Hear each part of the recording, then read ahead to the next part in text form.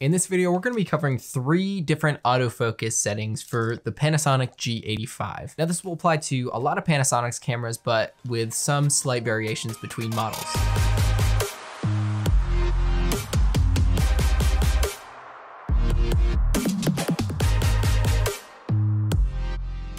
But before we begin, the G85 and Panasonic in general is not known for their autofocus capabilities. So the 3 different settings we're gonna be covering today are 1 area, tracking, and 49 area. We'll go over each one, how to set them up, and my personal favorite.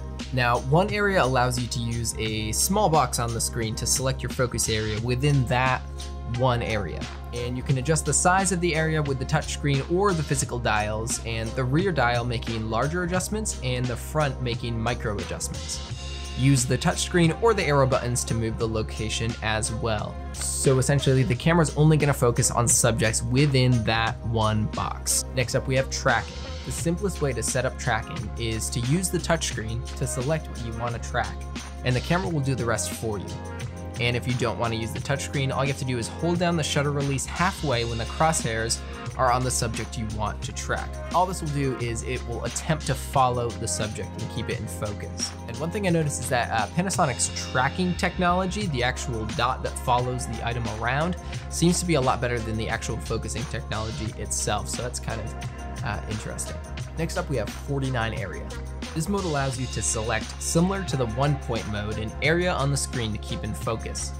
The only caveat being you can't change the size of the area, and you're limited to 49 different areas of the screen. Now when you select your focus in the center of the camera, it'll select all the corresponding areas around that point. This can be a much simpler way to focus than the previous 2, but it doesn't always allow as much control. And we'll have samples of each of these settings and how they perform shortly. And actually setting up any of these settings is pretty simple. All you have to do is make your focus dial over to autofocus continuous, AFC, and then make sure obviously that your lens, if it has the autofocus selector, make sure it's on auto and not manual. Go over to your settings and change your quick autofocus setting to on, and it's gonna be under custom settings in the menu 2, and your autofocus auto exposure, AF/AE lock, and that's up in menu 1, and select that to AF on. To select the different focus modes, just press function 2 on the back of the camera and scroll over to the focus settings and select them there.